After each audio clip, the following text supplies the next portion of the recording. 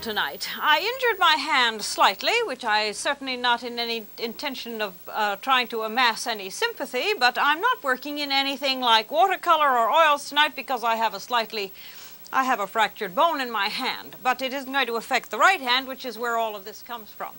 So I wasn't here last week because of this injury. Here I am back, and I'm going to do some requests tonight, meaning that people call, children particularly, call and ask me to draw certain things. So I'm going to do those tonight. If you have any questions and any requests, if I can possibly answer them, or if there's any time to answer any special requests tonight, I'll be glad to do them. But I'm going to do E.T., and I'm going to do a pirate ship for a young man who is in Mather Hospital as a victim of an accident, and he's been there a long time. His name is Frank Columbia. And I'm going to do a pirate ship for him and then take it up to him tomorrow morning. So his sister Eileen had called me and asked me if I would do that. So that's one request.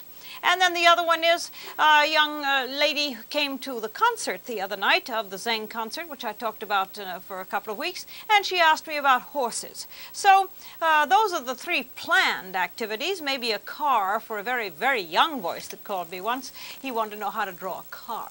So I'm working on my drawing pad. I'm working in perfectly ordinary materials, a magic marker pen, a charcoal pencil, and some pastels. So we can get right to the business of working, and I'll start right in with E.T. Now the first thing that you do, where we can wait until this zeroes in on my drawing pad, we can work with a reference material, and which of course is what I have, and you lay it out in a very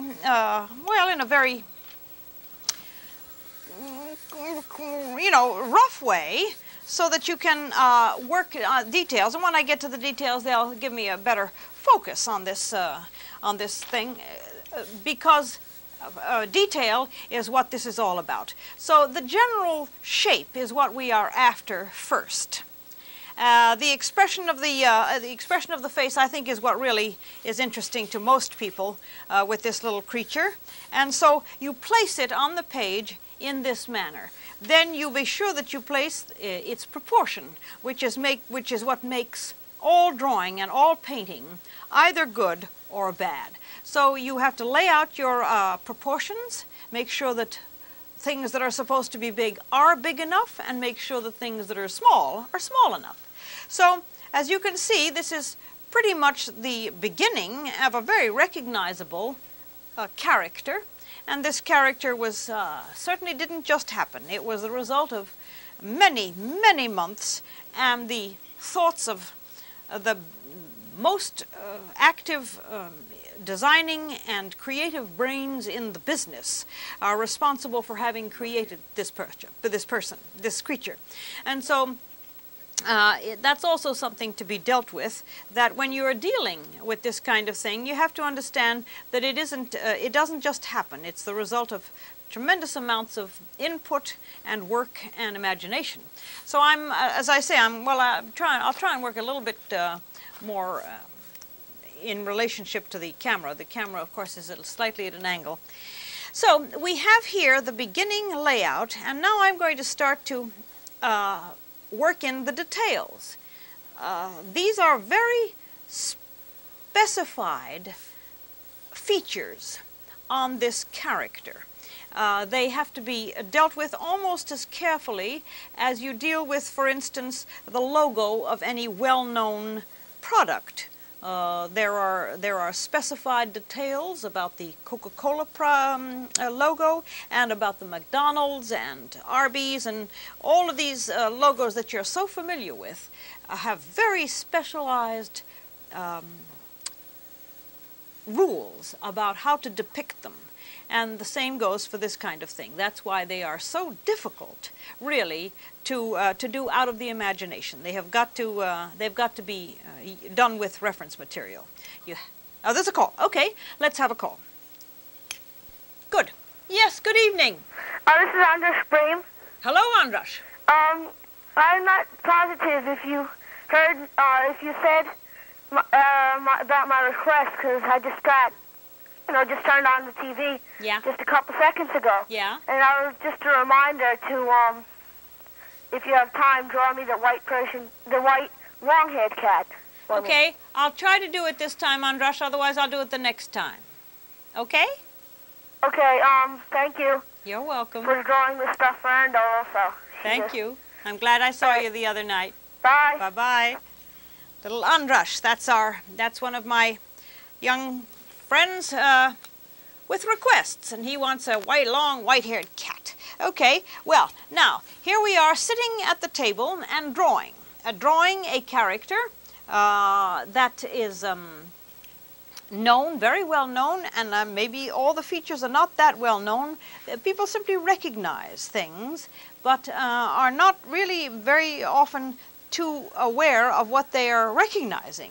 In other words, I think that if you were to ask a lot of people what are one of the main characteristics about E.T., I don't think that you could set it into one characteristic. He's got a whole bunch. I mean, he's really a complicated character. All right, we have a general layout. Let's see if if we can make it even more three-dimensional, even realer, which is what we're always after, the real, especially if you're a realist. If you're an abstract artist, that's an entirely different,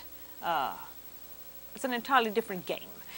So we have here the need to make these wrinkles on the nose perfectly believable. I'm working with a charcoal pencil, as you can see, and these wrinkles didn't come from worry from this little fellow. It came from a studio and a sculptor's hand, and they are parts of the features of this little character. And the placement of the eye and the size of it is extremely important, and the fact that it has a lid coming over here. This lid, this is like a little shelf here, and it bisects the eye, and this little shelf is very specific. So, and here, all of these great folds. Okay, we have another call. Well, good. As soon as I draw these little creatures, there are always lots of calls. Yes, hello there. How are you? Could you draw the Brooklyn Bridge? Could I draw the Brooklyn Bridge? Well, we've just lost a bulb. Yes, I can draw the Brooklyn Bridge. I hope that we'll have time. What is your name? Don Hilton.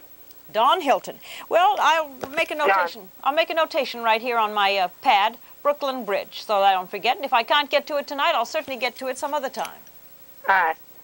Thanks for calling. Thank you. If anybody wants to break, I don't mind having the dramatic lighting. How is it on the page? It's nice. That's all right. I think that it's probably okay. Do we want to stop and? No. Okay, it suits me fine. It's just very dramatic, sort of Vermeer lighting when it's on me, and that's okay. As I say, I'm now working in the details and being very careful to make them real, because it's like portraiture. Whether you are drawing a human face, or a horse, or even just a character such as this is, the point is that you must keep the characteristics clear. Now, this little fellow has got pale blue eyes, so I'm not going to darken this eye very much, because I do have some pastel here, and I can introduce a little bit of blue in this color right now. His eye is quite human.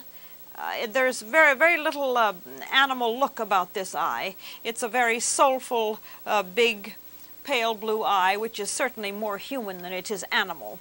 And that's probably one of the reasons that people found such a such a close feeling for this little fellow, because he has human eyes, and the eyes are the windows.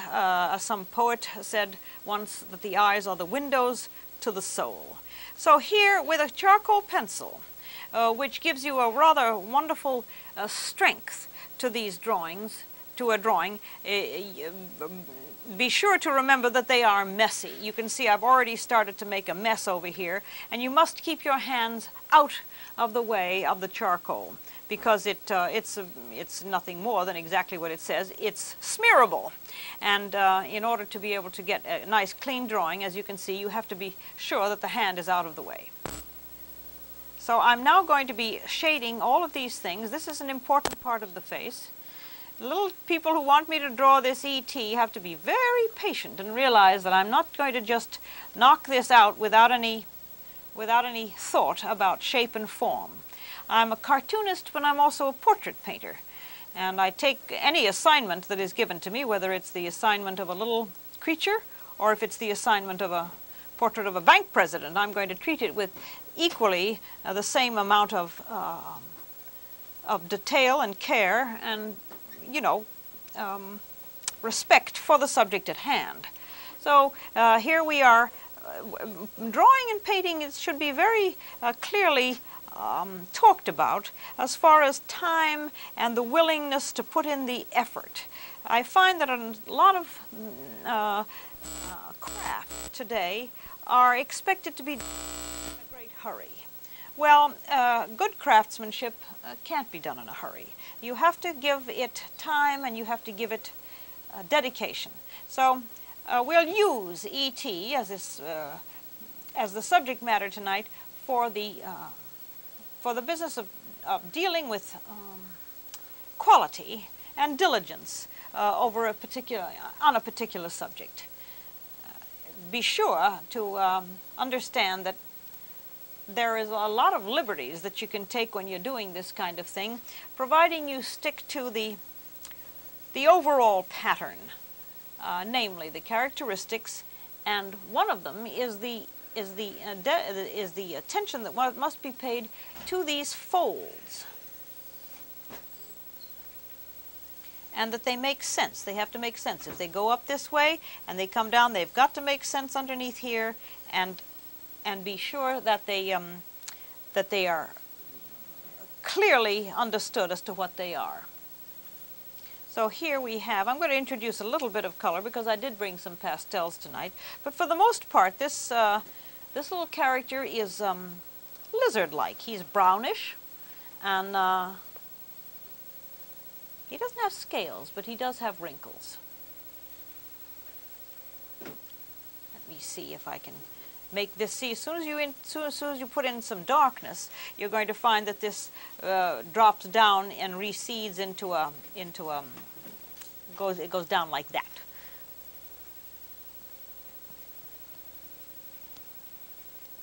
Okay. Now oh, I see that there's something here that comes. All right.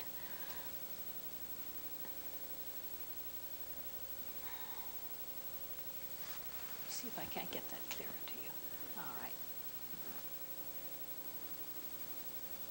As you can see, a drawing is a drawing, but it becomes a little bit more than a drawing as soon as it gets shading. It becomes three-dimensional and becomes full of texture.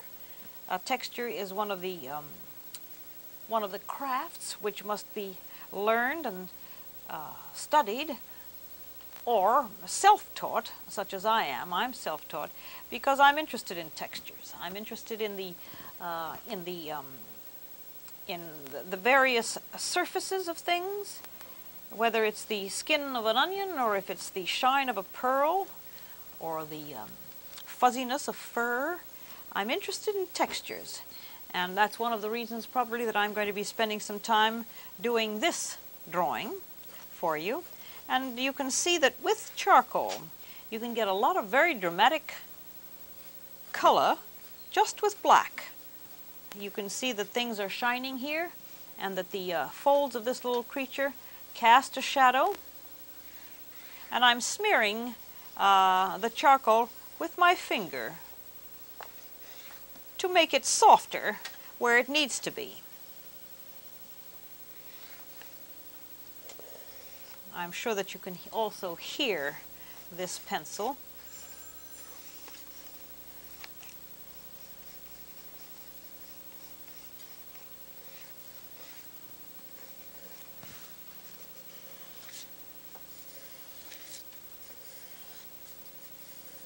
Ah, we have a new light. Now here is these are these heavy folds.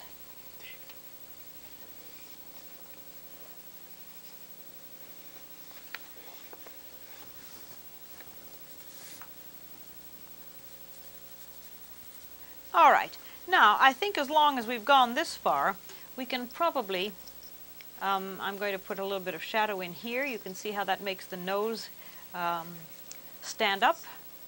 And then also to put the back of the neck. I find that I didn't plan this as I should have because I don't have enough room on the page. But I'm going over to the other side, and that's okay.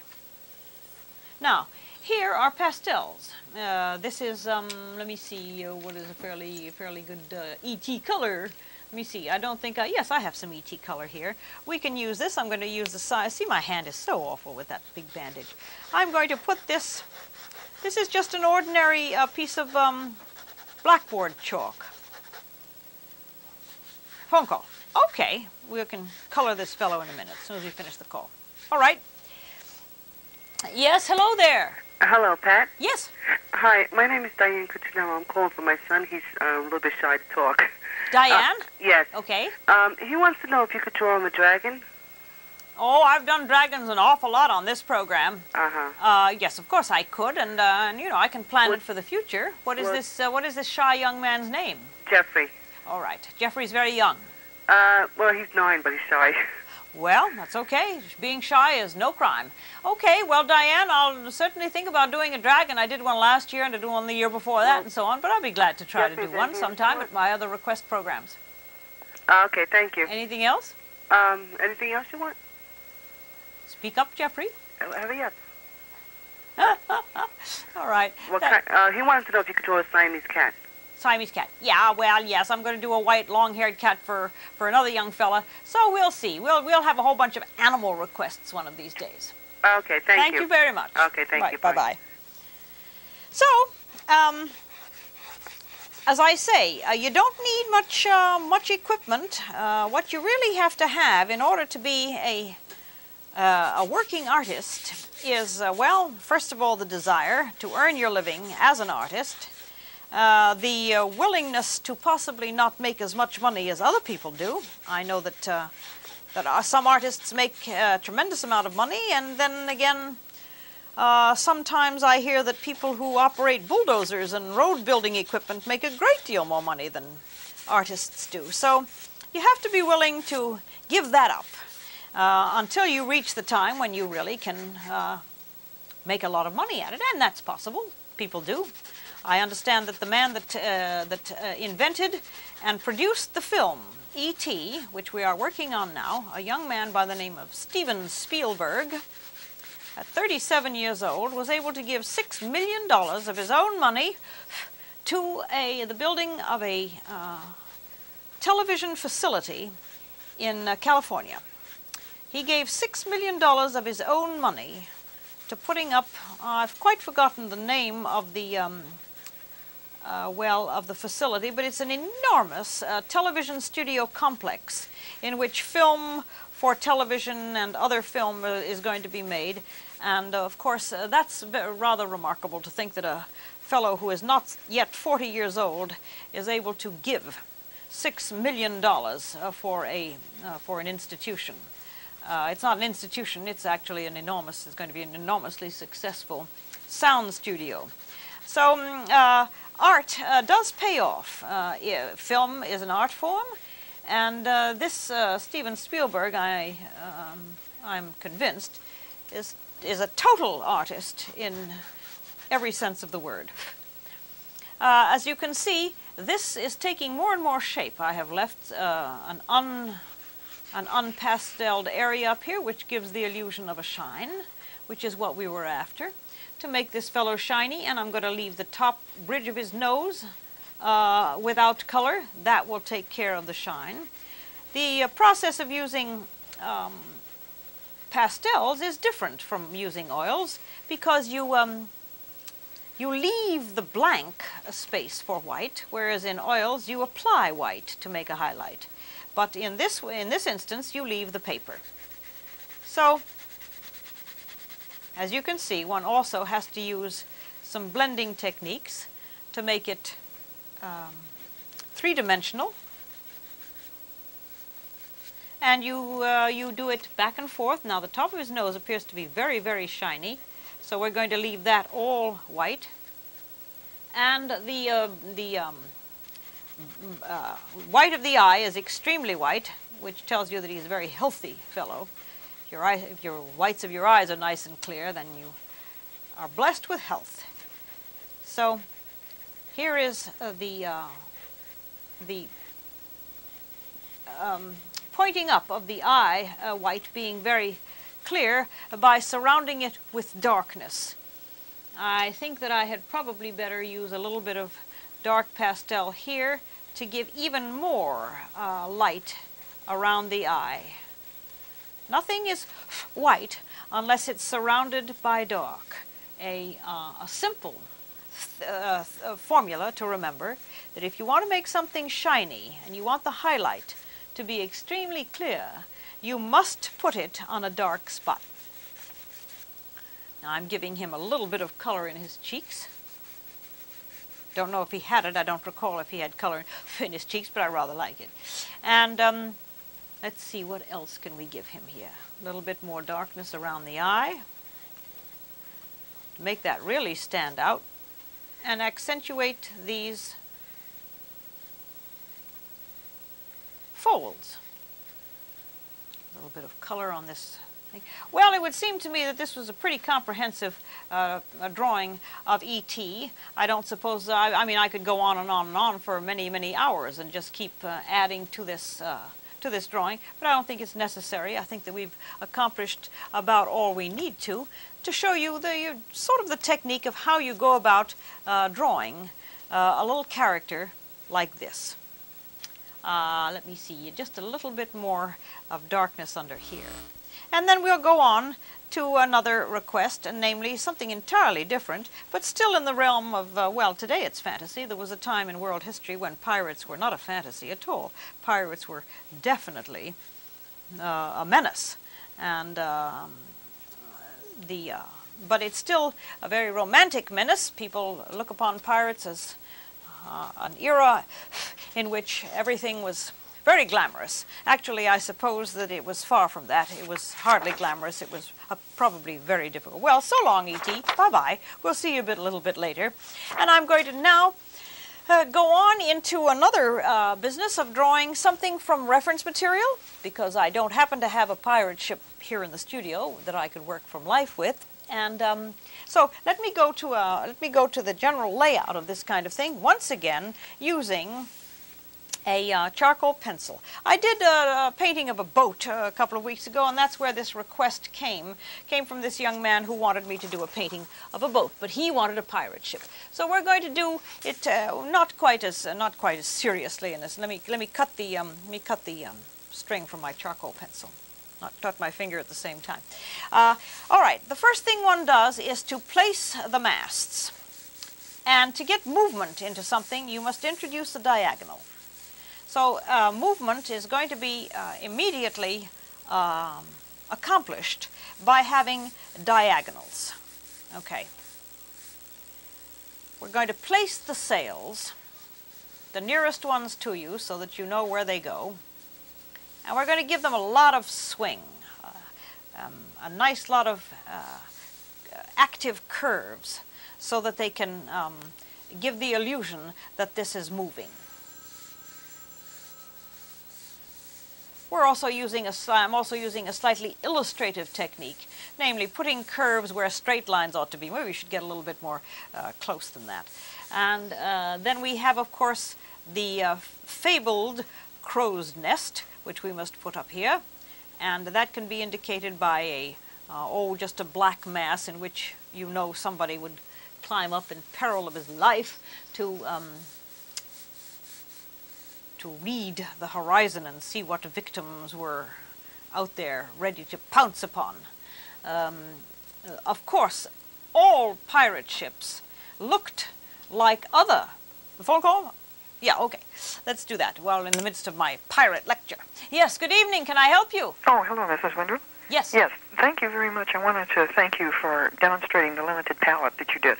Good. A couple weeks ago. Yeah, yeah. Very helpful. I went out and bought some Fine. siennas. I recognize the voice. Right. Your name is Kathy? No, Susan. Susan, right, okay. Yes. And seeing you shading with your finger reminded me, I came across something that you can use for shading. If you don't want to use your finger, or you have to, shade an area that's too small, say, to get your finger in. Called a paper stump?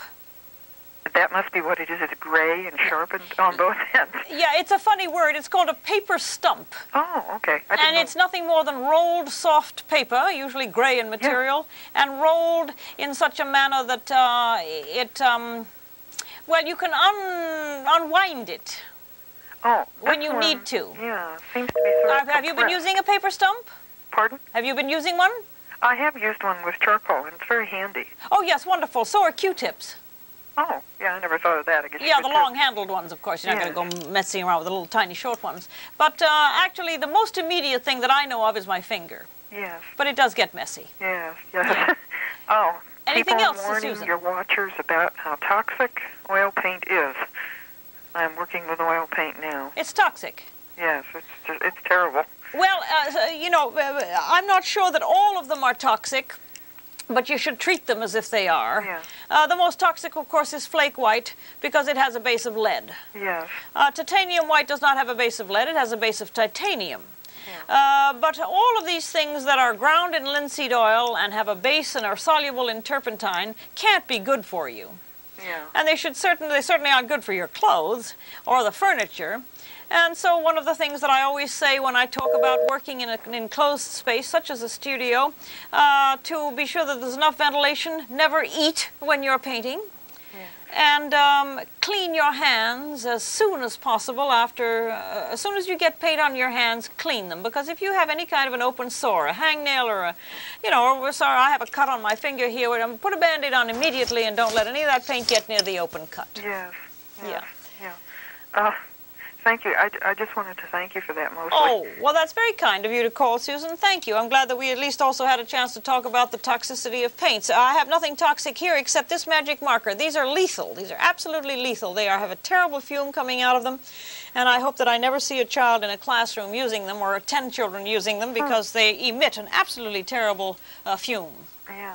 And it smells to me like it's toluene, so that's bad news. Yeah, even your latex-based paint seems to have bad fumes. Yeah, everything has bad fumes, and, ventilation is the secret and the answer to all of those problems. Yeah. And also to keep clean, to keep your hands and yourself clean as you're painting. That's why smocks were invented, I expect. Yeah, thank you. Yeah. Thanks anyway. Please get back to your little critters. Okay, good, thank you. Bye-bye. Fine, thanks. Goodbye, Susan. Okay, well, now, let's get on to this business of this boat, in which we are trying to create the illusion of movement. And the illusion of movement is done by curved lines, diagonal lines, a lot of spontaneous forms, such as these. We know that all of these sails are absolutely square pieces of cloth. However, when the wind plays with them, they turn into these wonderful curving shapes, and they cast wonderful shadows, such as this one will probably cast a shadow resembling something like this, and then you can be sure that you remind yourself that that's a shadow and not another sail. And then this has a shadow from the light up above, from the sky, and you put that in to make, and just sketch it in to make it. This is technique. This is called the technique of of putting shadows in places where you wouldn't, where you ordinarily wouldn't remember to do it. But when it occurs to you, do it. Put your shadows in. Here, these sails in the back, you can have them go way off into a nice, well, a nice fluid movement, and give it another nice curve like that. This all comes from a lot of years of technique and so on, and working with very wonderful people in, namely, really the animation studios. But I like to pass on as much as I can to this audience, because I don't think that you get a lot of this information in classroom work. As a matter of fact, I'm jolly well sure that you don't get all of this gratuitous information in the classroom. So the point of this show, which I do, incidentally, free of charge, this is a voluntary effort on my part. I neither have a sponsor nor do I have any funding from anywhere. So this is all a sort of what you might call a public service. Now we're going to give this boat a nice fluid movement here. Be sure that we remember that the prow is nicely curved and look as though it's really riding some remarkably dangerous ocean, which is what what everybody wants on these boats. And this tends to be a little bit cartoony, of course, but we're trying to satisfy the request of a young person. If I was going to do a serious pirate ship, I would go and get reference material of the Golden Hind, or some of the lovely four-masted sailing schooners of the time, and adapt it to a pirate ship. And as I was saying before the phone call came, all pirate ships looked exactly the same as any other ship. The only telltale thing was when they decided to reveal their identity, they would raise a flag. And that flag, of course, we all know, was the skull and crossbones of pirates. And those were great big black affairs with crossbones, and I'm going to just lay that out here and put this crossbone here, and then a great skull above it with two eyes. And then the flag was, of course, was very dark and threatening and evil looking because it was black. So, as I say, anybody who wants to do a drawing of a pirate ship, rely upon the reference material of any classical sailing vessel of the 18th or the 19th century, and all you have to do is to turn it into a pirate ship by hanging or flying a skull and crossbones flag from the mast. Now, naturally, we have the need to secure these masts, and they become secured by going from here down to a point on this mast, and then from here down possibly to there, and from here down to here. And then, of course, there were the infamous ladders, rope ladders, which up which poor unsuspecting victims would have to climb, and then maybe even jump to their deaths in the seas below. But the ladders are very important. They are characteristic of the boat. Naturally, the sailors on board, who were many times indentured, they were just gathered on the shores of ports and kidnapped, as it were, to go aboard these pirate vessels. And as soon as they were on board, there was virtually nothing that they could do to get off. So they became pirates many times against their will. Well, a pirate vessel, of course, probably has a great deal of activity going on, and a lot of portholes down here. They even sported cannon, of course, at one time. And a good deal of the time, I suppose, they were sort of disreputable and dirty, because these people were not serious.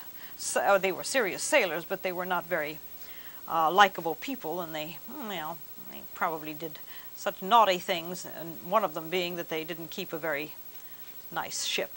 So I'm going to just kind of insinuate that there are an awful lot of people on board, maybe a little man with a sword in his hand here, and a great big swashbuckling hat, and he's standing on deck, and maybe they're fighting with each other or something. But you can indicate all of these little figures on a boat with wiggles and little dots and suggested forms which look like they may be people very actively engaged in something on board. Of course, the most important thing is the size of the hats of those days. Those hats were very telling about the period in history. And capes, and so forth. And of course, crowds and crowds and crowds of people, because these boats were small. And they didn't have as much room as our great big liners do today. They were little, and just a handful of people looked like it was an enormous crowd on board.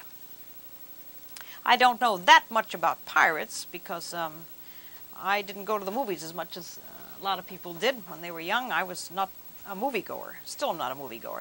But anyway, this boat has got to have a black hull. What? Phone? Have we got a phone call? Oh, good. Let's have a phone call. Let's see what we can talk about now. Hello there. Hello? Yes. This is George. Who? George. Jim? George. The phone is so terrible I can't make that out. Jeff?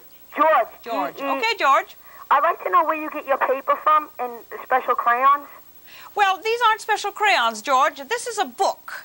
This is a book of blank pages. Do you see this?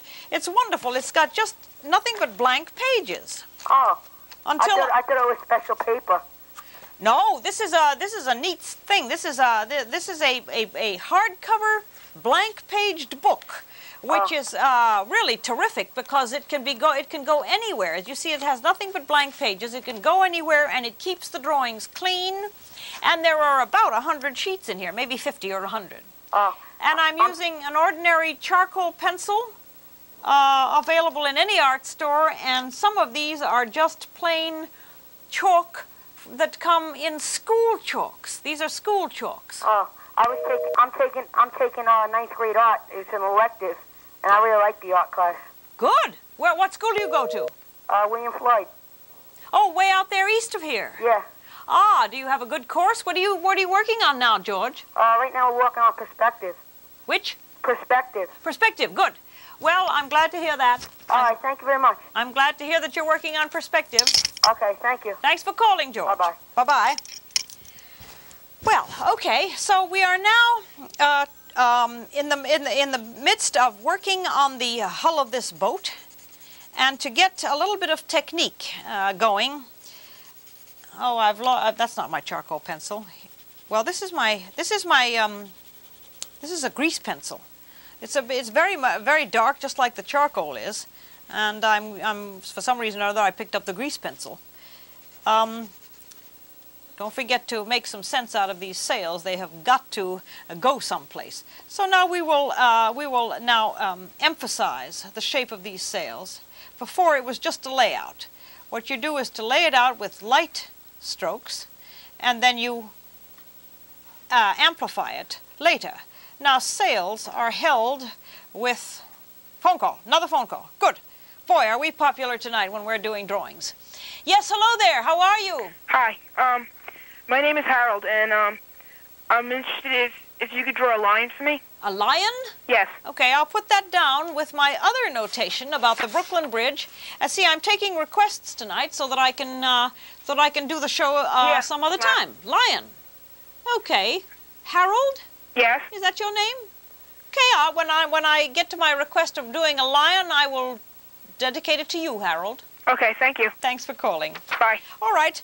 Now, let us assume that we have the problem. Let's say that even we maybe want to work with some color tonight, because drawings are great and they are very effective, and you don't have to worry about schlepping a whole bunch of equipment with you when you're working on drawings. However, color is very seductive, and everybody loves color. So if you can learn a little bit about the use of black and white, and then the slight use of color, it satisfies the need for doing all this wonderful business of carrying colors and paints and turpentine and water and brushes and so forth around. However, let's say that you've got white sails. How do you get white sails to look white on a white page? You don't until you introduce color. Otherwise, you have to be satisfied with a black and white drawing. So here we're going to naturally use the proverbial blue sky as the background, and I'm using this chalk sideways, as the background to give you the white of the sails. Naturally, you can hear this chalk is scratching across the page. It's going on very smoothly, and with the technique that I'm using, you can go right over the drawing. The use of the grease pencil is a nice idea because it won't move when you go over it with pastel. So here we have just the barest suggestion of blue for the sky. But it is giving you what you want, namely the white sails. Some pirate ships didn't have white sails. Some of them had black sails. Phone call. Okay, another phone call. Very good. Yes, hello there. Yeah, where do you get all your painting supplies and everything? Well, I get them in any number of places, but the place that I get them at, of course, is in New York City at a place called Pearl Paint, which is on Canal Street. But the reason I do that is that I use so much color and so much paint. If you are a child, a young person, and need to buy supplies out here, there is a very nice shop in Setauket called the Setauket Frame Outlet. And then there's a nice art supply shop in Patchogue on... well, it's on that main street that runs parallel with the island. I'm not sure that I remember the name of it, but there are art supply places all over this area. Yeah, thank you. Also, what kind of pencils do you like better, the coal or the grease pencils? I like them both. The grease pencils have a certain function, and the charcoal pencils have another function. The grease pencils do not smear, so you can't get blending with them. But the charcoal pencils smear, and that means that you can get a nice blend and a nice shading technique. Yeah, can you take a request? I'd like you to draw it. Can you draw the Empire State Building for me? Okay, I'll put that down. What's your name, young fella? Neil. But Neil? Yeah. Okay, Neil. I'm putting down Empire State Building for Neil. And I'll do another request program pretty soon because it sounds to me as though everybody kind of likes this. Yeah, thank you a lot. Okay, Neil. I'm glad I've got this list. It'll give me a nice program to plan for everybody soon. I enjoy your program. Thank you. Thanks for calling. Okay, goodbye. Now we're going to try to finish this. We're running very nicely. We have a lot of things going on, a lot of calls, a lot of questions, but we're also getting something done here. So as you can see, just with the simple putting in of blue, you've gotten a white sail. I'm going to take this up to young Frank Columbia tomorrow as I go up the Port Jefferson Hill, and I'll drop this off at Mather Hospital for him. I hope it makes him feel better. He's got another 6 weeks in the hospital in traction. Oh, my, what a trial it is for parents and children. And so when a child is injured, it is very hard on the child, but believe me, it's just as hard on the parent. So we will, let me see now. So let's make it quite dramatic and give a nice dark color to the ocean, much darker color to leave the whites of the waves in the front of this boat, and just a lot of nice, brilliant blue for the color of the water, assuming that because the sky is blue, then the ocean will be blue, but that's not actually so. The ocean is most usually dark green and black and brown and everything. It's rarely blue like this. However, we're just going to indulge ourselves and make it a blue sea because this is more an illustration than it is an actual realistic rendering of a pirate ship. Now, let us remember, of course, that everything has a shadow. Phone call, another phone call. Okay, we're going to put some shadows on those sails. Yes, but we'll do that in a minute. Hello there, who is this? My name is Michael. Hello, Michael. I would like to know if you can make a request and draw a deer for me. Make a what? You'll have to say that much slower. Could you make a request and draw a deer for me? Draw a what for you? Deer. A deer, okay. Your name is what? Michael. Michael. You said that before. I'm losing my mind. Okay, a deer for Michael. You mean the kind with antlers and all that stuff? Yeah. Okay, Michael. You're on the list. Okay, I enjoy the show, too. I'm glad you called, and I'm glad you said that. Okay, thank you. Bye-bye. Bye. Okay, we're doing very well. We're going to be able to get this this done, and I've got me some color here that I'm going to put on these sails. It's not working very well. Let's find another one. It is nice to have. Why did this? Okay, I'm going to make these shadows a little bit peachy in color, just for variety. Because I don't want this to just be an all blue picture. I'm going to take this to my little friend, and I think that it should be kept happy as much as possible. And my charcoal is now being diluted into kind of a gray, even though I'm using a peach-colored chalk. So you're learning something about that too, that the charcoal will turn a pale-colored chalk into a nice sort of a warm pinkish gray. Because the charcoal does get picked up, just like when you're working in oils, the oil paint gets picked up when you work on top of it. So we have, okay, another call. Very good. I love being so popular. Hello, and who is this? Stephen. Yes? This is Stephen Cruz. Yes, hello, Stephen. Could I have a monkey? I can give, what kind? Ah, Stephen, now let's be specific, my friend. What kind of a monkey? What kind? Furry one. A furry one? A furry monkey. That got a laugh out of his family. Okay. Stephen. Well, I'd like you to know, Stephen, that your request is very ambivalent. That means that you did not give me a specific monkey. There must be 800 varieties, species of monkeys. So I'll pick a monkey, and then maybe you'll be able to accept him as a furry monkey. Okay? Anything else, Stephen? Okay. Okay. Bye-bye. Bye-bye. I found out the other day on a program on one of the channels that Florida has got an enormous population of rhesus monkeys that are growing and tripling their numbers every year. There were about 25 of them a few years ago, 10 years ago. Now there are about 86 of them, and they're running wild in the Okefenokee Swamp. And they are an enormous tourist attraction, but they are native to India.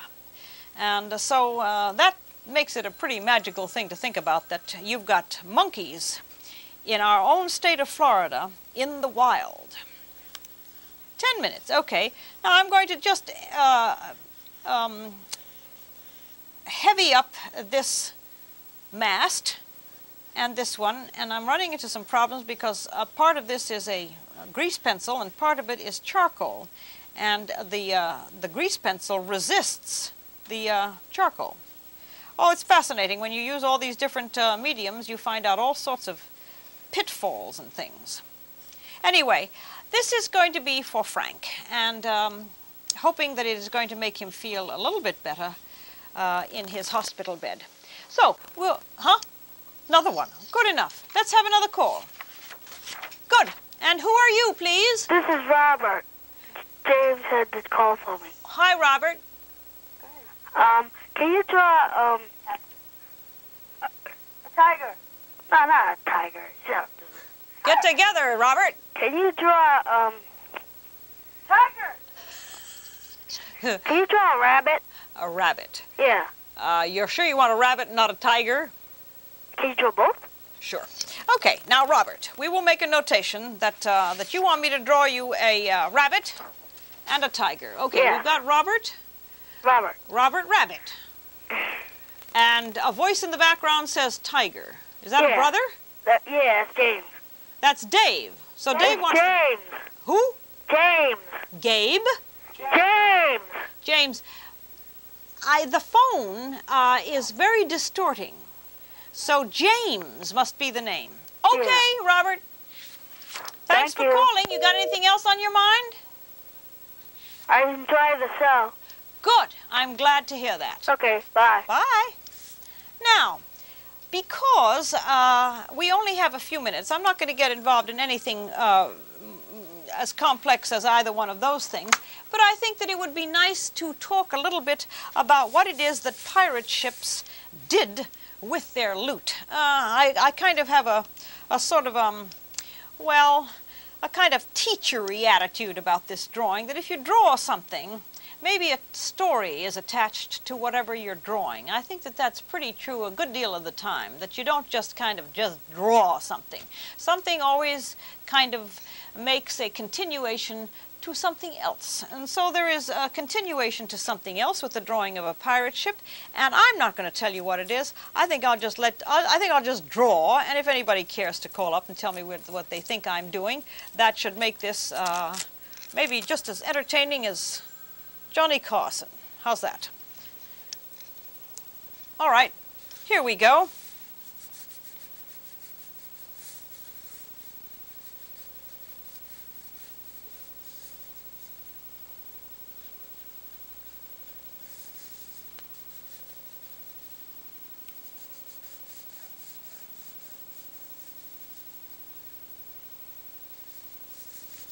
See if I can't get this in a better angle for you.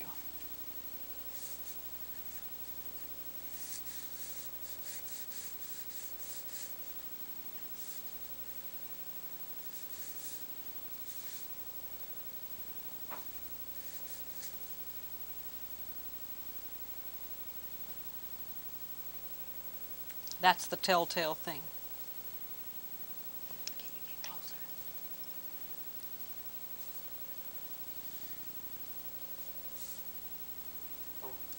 Okay. All right. Another phone. Okay. Oh my. Here we are. Okay, let's get to the phone again. We'll take another call. Maybe there's time for just another one. Yes, hello there. Hello, Pat. Hi. I'd like to ask you a question. Because I'm left-handed, I feel like it's harder for me to do drawings. Yeah. Do you have any hints for people? Any what for people? Hints. Well, no, I think my hint would be probably more a piece of information. Left-handed people, Leonardo da Vinci was left-handed. Do you know who that is? Yes, I do. So, Michelangelo was left-handed. I believe that Andrew Wyeth is left-handed, and maybe even Winslow Homer. So I don't think that there's any need for hints. Your left-handedness is just as capable as a right-handed person. The only thing is that you adapt to having your hand going over the drawing in this direction, whereas I have to have it going over the drawing in this direction. That's the only difference. So there are no hints. The only hints are that some of the greatest artists that ever lived were left-handed. Anything else? Maybe I'll be one of those someday. What? Maybe I will be one of those someday. There's no question if you put your mind to it. Yeah, I guess so. And work hard. I notice your hand. Yeah. Well, I hope you feel better. oh, it's okay. I just look dumb. It's all right. It's one of those accidents that could have been avoided but wasn't, and therefore I have a big old bandage. But it's okay. It'll be all right. Okay. Thanks for calling. All right, thank you. Okay, bye. Bye. Yeah. Well, I cannot tell you how enjoyable it is for me to hear these lovely young voices who are really so courteous a good deal of the time. I mean, tonight we've had a real crop of absolute winners, kids that are so wonderful and you know, full of nice questions and so really courteous.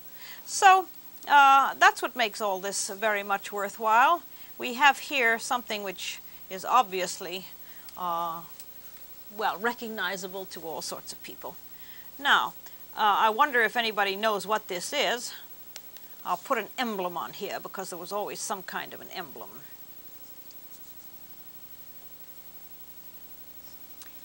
And maybe coming down like so, you must conform to the shape of the thing. If you're going to run this kind of thing on there, you're working in the three-dimensional vein, and so therefore you're going to have that. Now we've got to put this thing somewhere, and we don't really know what this thing is because nobody's called to tell me what it is, but I'm going to put it somewhere.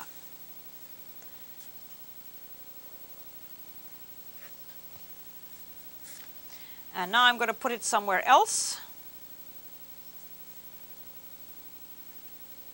And then I'm going to put one more thing in it that is going to tell you something else about the story of this particular thing.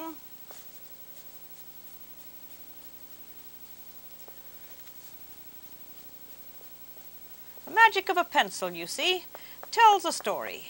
And I always would supply my boys, I had 2 sons, my 3 sons, that when we would go somewhere, I would make sure that I had a drawing pad and crayons and pencils and markers and pens and stuff, because this is the greatest way to pass the time if you're ever in a waiting situation. And I think that it's better than chewing gum, potato chips, and candies and stuff, is a drawing pad. What did you say? 2 minutes. Okay, now we have told a story here with this drawing. I can tell a little bit more of a story by giving you a little bit more background back there, and to tell you that maybe this is even better. This is a better part of the story.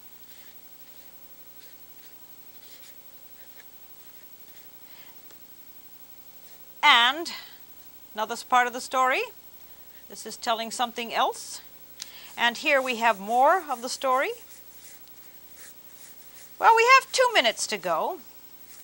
This is obviously something that the pirates were involved with when they were off on their nefarious business. Way back in another century, there are pirates now, but they don't look like that anymore. There are pirates now are called hijackers.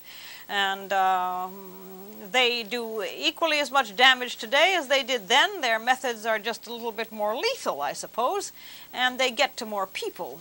Pirates could only get to a certain number of people because there was a limited amount of people on the high seas.